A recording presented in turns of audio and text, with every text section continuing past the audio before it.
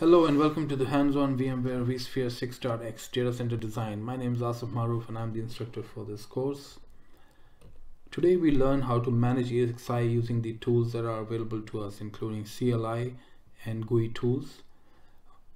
We look at HTML5 based GUI client for managing and accessing ESXi, PuTTY, which is an SSH client to manage ESXi from the command line, explore ESXi features, provision virtual machines on the ESXi host.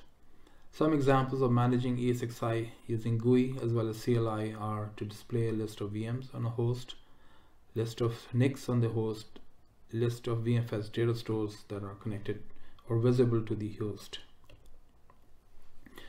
To begin, we need to connect to the ESXi host from a browser. Open a browser window and put in the IP address that was configured earlier.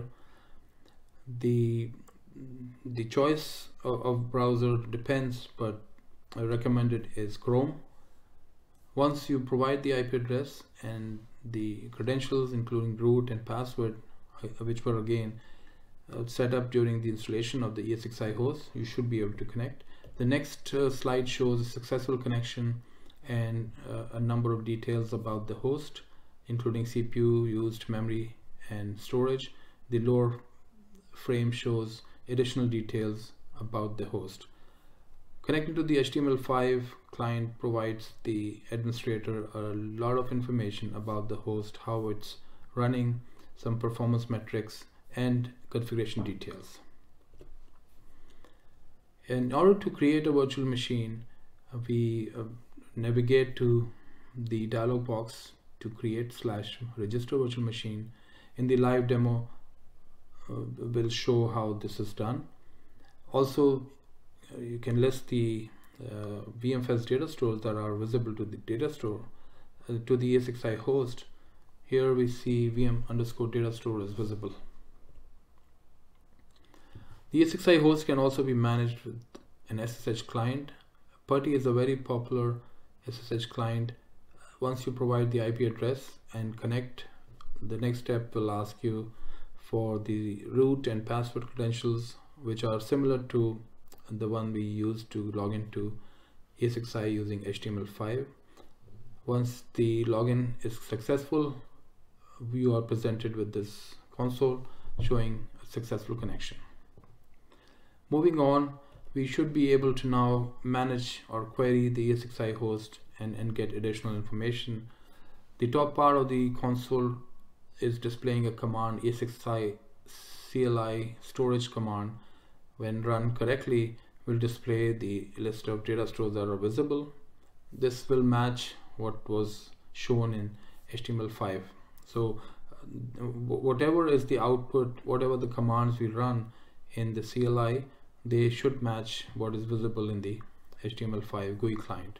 The lower part shows running ESX CLI network NIC list command, which will display the list of NIC cards that are visible to the or that are connected to the ESXi host.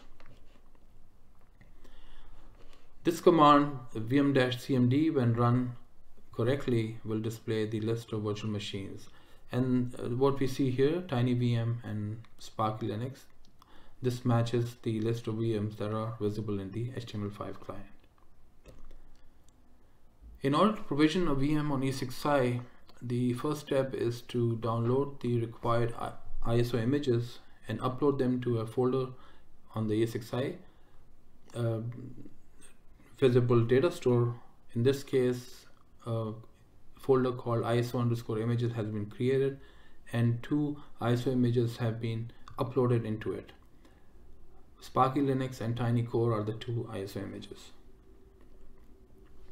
This dialog box shows the steps that are required to create a virtual machine. Name needs to be provided, compatibility with the latest ESXi version, the guest operating system family, whether Mac, Linux or Windows, and the guest operating system version.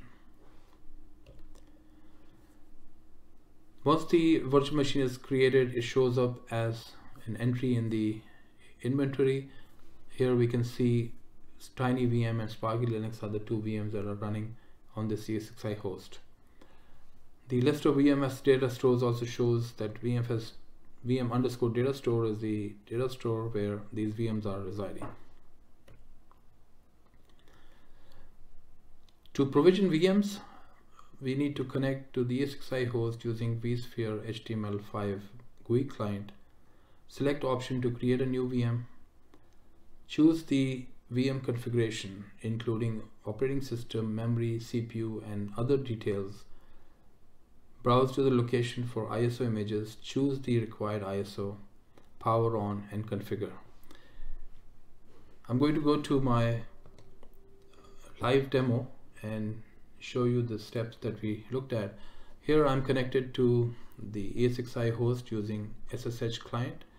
In order to look at the list of NICs or network interface cards, I'm going to run a command which begins with ESXi.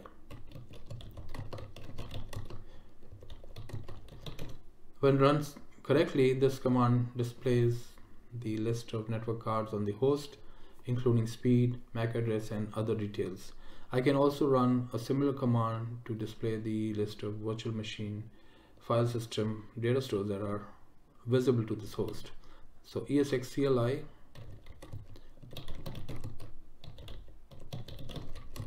this should provide a list of data stores. So currently in my environment, VM underscore data store is the only data store that is visible here. I will now head back to the HTML5 client and run the enter configuration to log in, and presented with this screen. I want to go to the virtual machine dialog box and say create. I select to create a new virtual machine. I'll enter a name. The name has to match the virtual machine that we are configuring. For the compatibility, we should most of the time choose the latest version. Here I'm choosing 6.5. The guest operating system can be Linux, Mac, or Windows, depending on what operating system you're installing. Once I select Linux, I also select the matching version, so I'm selecting from the drop down box CentOS 7 64-bit. I say next. This is the data store that will host my virtual machine. In a real environment, you will present it with a number of data stores. Here in my lab environment, I just have a single data store, so I will choose that. Now we will be presented with a list of VM configuration. We have to carefully review each configuration option that we choose here in order to ensure that the VM, once configured, will run and as expected. This dialog box shows the summary of the configuration options that I have chosen.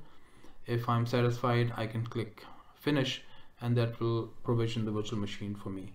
Do note that this step will create like a holder container for virtual machine, and the next steps will be to actually boot it and make some additional configuration changes. I will now go back to my slide and provide a quick summary. So, review of the video looked at options for accessing ESXi host using virtual client and CLI, both GUI and CLI. Access ESXi over network using HTML5 GUI client. Accessing ESXi over SSH. Exploring ESXi features, and provisioning a virtual machine on ESXi host. Thank you very much for watching, and stay tuned for additional videos. Thank you.